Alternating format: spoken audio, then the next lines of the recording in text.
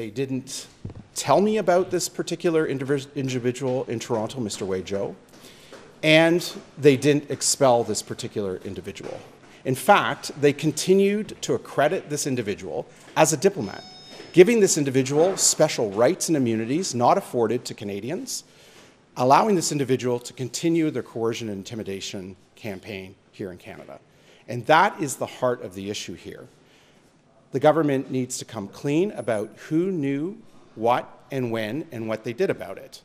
This information was in the hands of the government 2 years ago. We need to know when the public safety minister first became aware of this.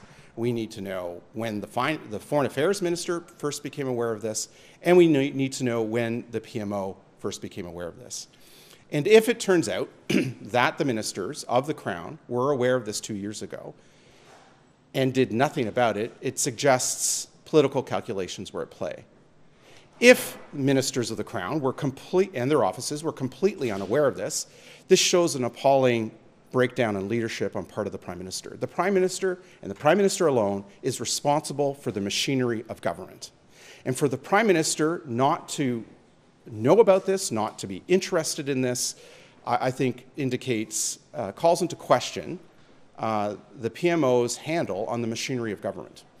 And so to finalize what I've been saying, the issue here, what is new here, what's been revealed here in the last several days, is the government did nothing about a person in Canada that was targeting me and my family and targeting other MPs.